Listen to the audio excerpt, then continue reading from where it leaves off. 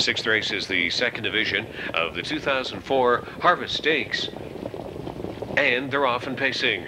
Bursting out in the center of the track was Beloved Angel. At the flank of that one is Showtime. La Dolce Hall, widest of all. Western Cruise, Tarport Julie is racing up into the top 5. That's Tai Chi Hanover wanting in line from 6th position. Pacific Supreme left in 7th, and Wacky Sign is the early trailer. George Brennan makes front. La Dolce Hall to the point, overcoming the outside post to lead it. Showtime was well away in 2nd. Western Cruise at 3rd, 26-4. The 2-year-old Fillies just blazed the opening panel, and La Dolce Hall set up shop on the top end. La Dolce Hall by 2 on Showtime up to 3/8 completion. Western Cruise is on the inside 3rd. Tarport Julie landed out in 4th. Tai Chi Hanover is 5th. Beloved Angel barked in 6th position. Western Cruise drove out from 3rd, goes on the attack on the way to the half, and may soon be clearing off the lead.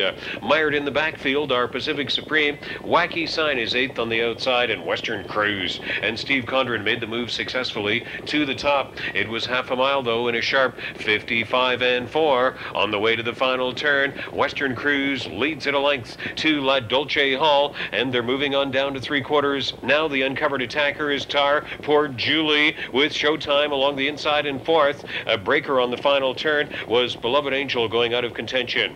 The trailing trio are Tai Chi Hanover, and that's Pacific Supreme on the inside of Wacky Sign. Beloved Angel went out of it with a final turn break into the top of the stretch in 1:25 flat. It's the second division of the 2004 Harvest Stakes. Western Cruise is putting on a hugely powerful display, and Steve Condren has this filly moving away through the stretch. It's all Western Cruise. Western Cruise is going to win this by close to a full tote board width at 70-1. Pacific Supreme is up there second. Showtime was 3rd, 153-2. Western Cruise.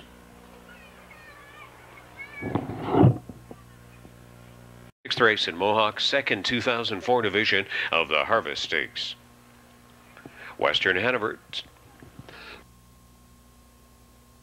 2-year-old bay filly from Affluence, owned by Brittany Farms of Versailles, Kentucky, trained by Bob McIntosh, trip to victory by Steve Condren.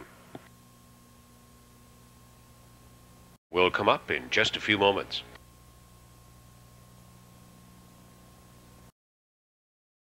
Time start tonight, winning in 53-2. Steve, just talk about the trip tonight. You changed tactics up a little bit, and she responded well. Yeah, you know, she been racing kind of decent her last couple starts and showing a lot of kick at the end, but you know, to compete against some of the other top fillies, she's got to show a little bit of grit up front, and I decided to race her that way tonight, and she looks like she belongs. How much did she have left in the tank tonight? Well, she's a little green. I think it's only the second time she's ever on the front end, and you know, she relaxed good and everything. And when I asked her, I mean, she was fine, but you know, she's been learning how to chase down horses, and so she responded well. Is it too early to tell whether she's got the stamp of what you'd call a special filly? She's a little slow coming along. That's why she's late getting started this year, but she's progressing in the right direction. You know, time will tell.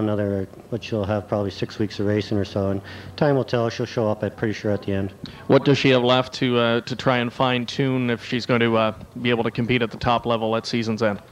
Well, I think she's got a couple starts in Lexington and probably back here for the Breeders' Crown, and you know, a couple of other stakes. So hopefully, you know, that's enough starts for her, and she comes back as a nice 3-year-old too. All right, good luck with her the rest of the way. Good luck the rest of the way tonight. Great, thanks, Greg. Steve Condren winning there with the favorite Western Cruise in our second Harvest division. Picks up a nice catch drive in this upcoming 7th. To fill us in on more details about that as we wrap up the Win 4, back up to Frank.